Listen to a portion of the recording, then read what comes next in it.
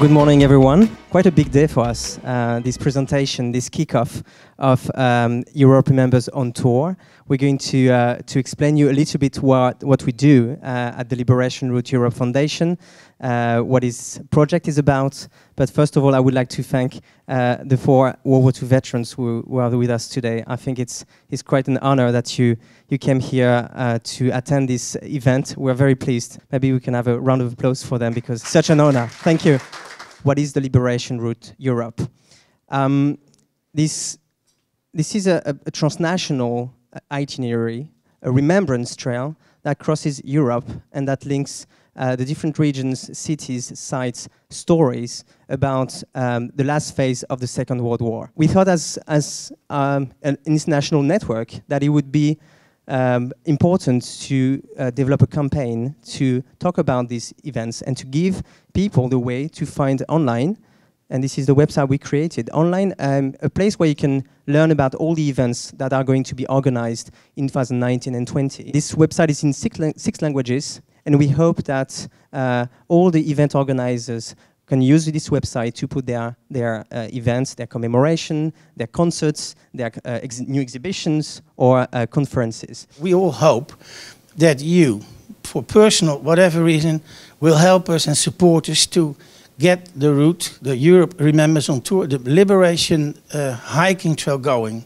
Thank you ever so much for coming here. I'm very grateful. Thank you.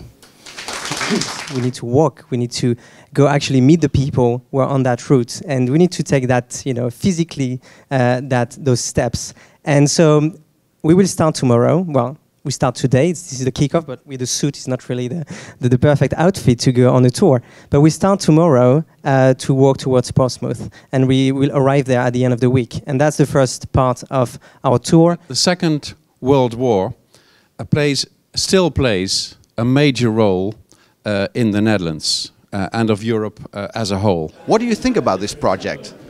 I think it's a very important project because it's now 75 years ago since the liberation of the Netherlands started.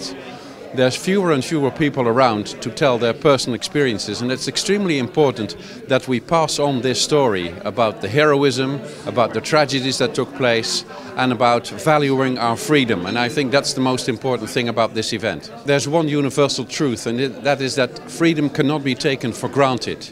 If you see the challenges we have all over the world with freedom of speech, with democracy, with populism, I think it's extremely important that people get the story of the people who fought for our freedom in the Second World War, and indeed in all the events and all the peace missions that now the UN is organizing as well. We'll meet again, don't know where, don't know when, but I know we'll meet again some sunny day.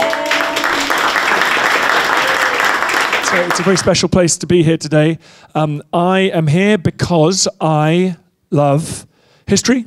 I love visiting the places where history has been made. I love meeting the men and women that have made history.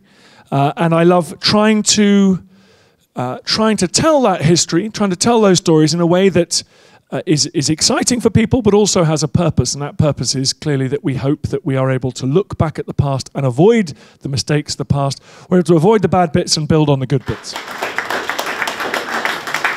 Do you hope that this route that we're building now will help future generations remember those experiences that you've been through and hopefully learn the lessons? Well, I hope so too.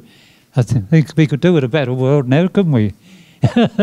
Remembrance. That is what we think that is also very important, because if you don't know your past, you're bound to undergo it again. Exactly what you said, sir. We are going to launch today, right now, it's online, I think, a crowdfunding campaign so that people from all over the world can support this idea. We have more time now to talk about all our projects and to learn some stories as well. Thank you so much. Thank you.